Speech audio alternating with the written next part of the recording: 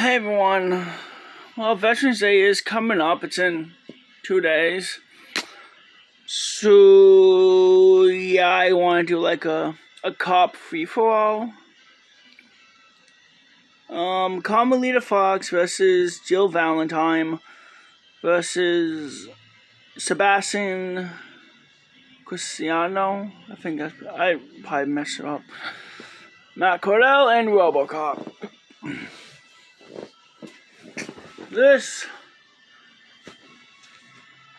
Alright, so this match is kind of a bit of a toughy one. I'm not sure who comes in first, second, last, or whatever. Though RoboCop is definitely the slowest out of... yeah, RoboCop is definitely the slowest out of all of them.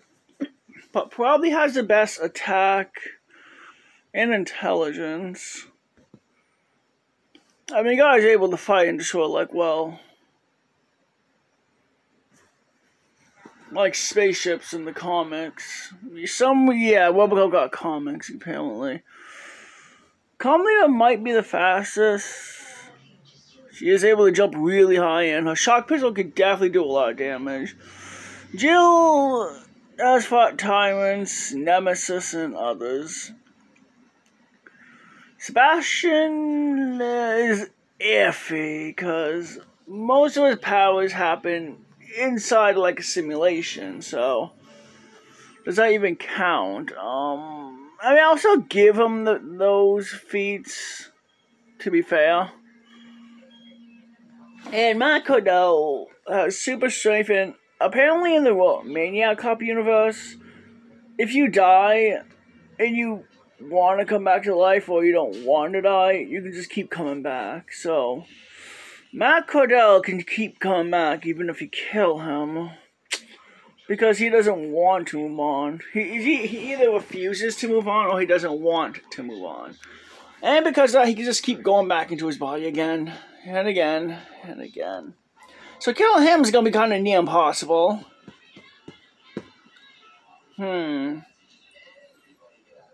Let's see.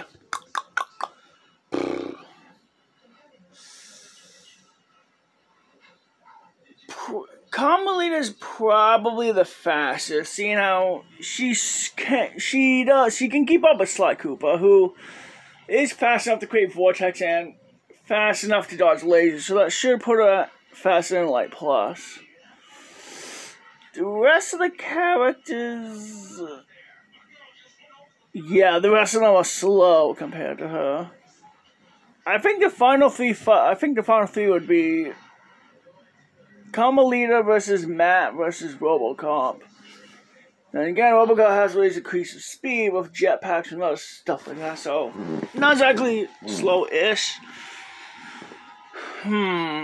But Carmelita's shock pistol could definitely do damage to RoboCop's machinery, especially if he keeps getting hit by the shock pistol.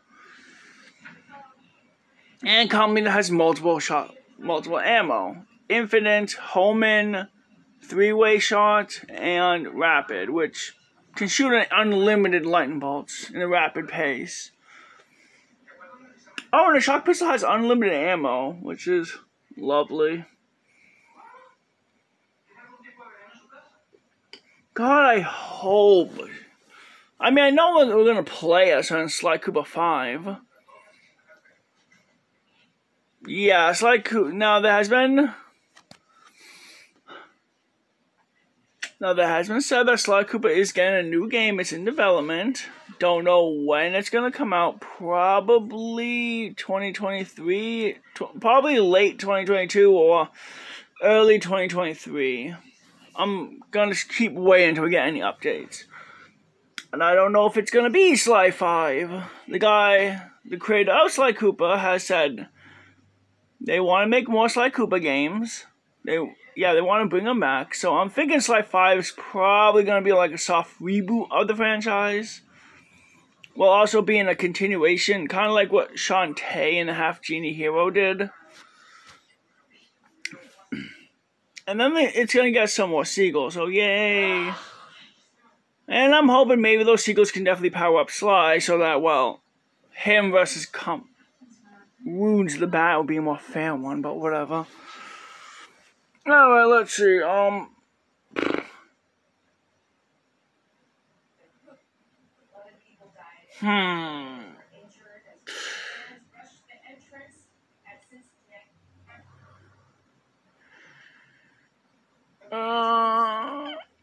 Maniac Cop is definitely going to be the toughest one to put down, seeing how he can just say no to death.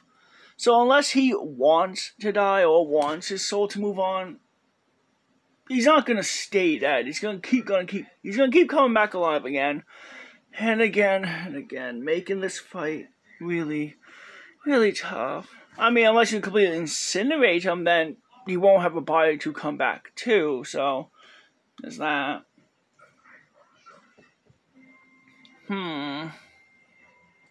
Mostly, yeah, I have a feeling RoboCop might win this, but I think it'll be close. Yeah, the fight probably ultimately comes down to Carmelita and RoboCop.